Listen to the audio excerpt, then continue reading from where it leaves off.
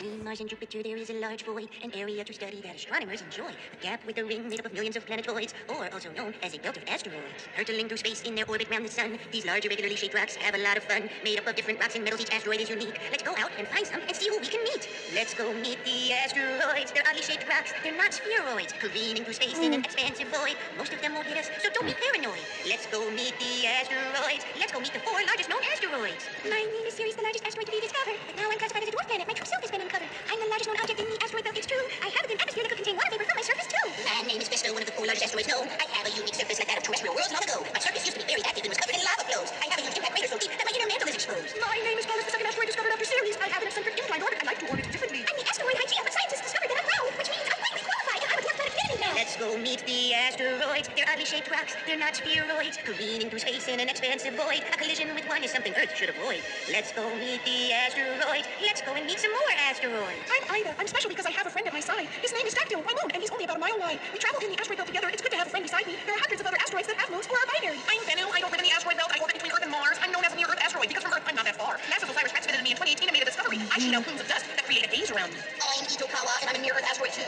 I might collide with Earth someday, but we've got about a million years before I do. I'm the first asteroid for which actual samples were taken from me. Now they're back on Earth for scientists to study. Asteroids range in size from really large to really small. But if you measure the mass of each asteroid and add it up them all, the entire mass of all the asteroids in the asteroid belt combined is less than the mass of our moon Luna. That totally blows my mind. Not all the asteroids in the solar system are in the asteroid belt. There are near-Earth asteroids inside the belt and other groups further out. Made up of different rocks and metals, each asteroid is unique. Let's go and find some more and see who else we meet. Let's go meet the asteroids. They're oddly shaped rocks, they're not spheroids. Careening through space in an expansive void. Most of them won't hit us, so don't be paranoid. Let's go meet the asteroids. Let's go meet some more asteroids. Atlas and Medici, yes, we're binary asteroids. We're not from the asteroid belt, but further out Trojan asteroids. We share Jupiter's orbit in our journey around the sun. It's a much longer orbit than the asteroid belt, but together it's lots more fun. Absolutely not from the asteroid belt or Trojans. I live beyond this. I'm a member of an asteroid class known as Centaurs between Saturn and Uranus. I'm also very unique because of a very special feature you see. I'm the first asteroid to be discovered with rings. I have 2 around me. I'm near-Earth asteroid Pallas, and will pass my Earth in 2029, but don't worry, I won't hit you. I just want to say hi. Let's go meet the asteroids. Let's go and meet the asteroids.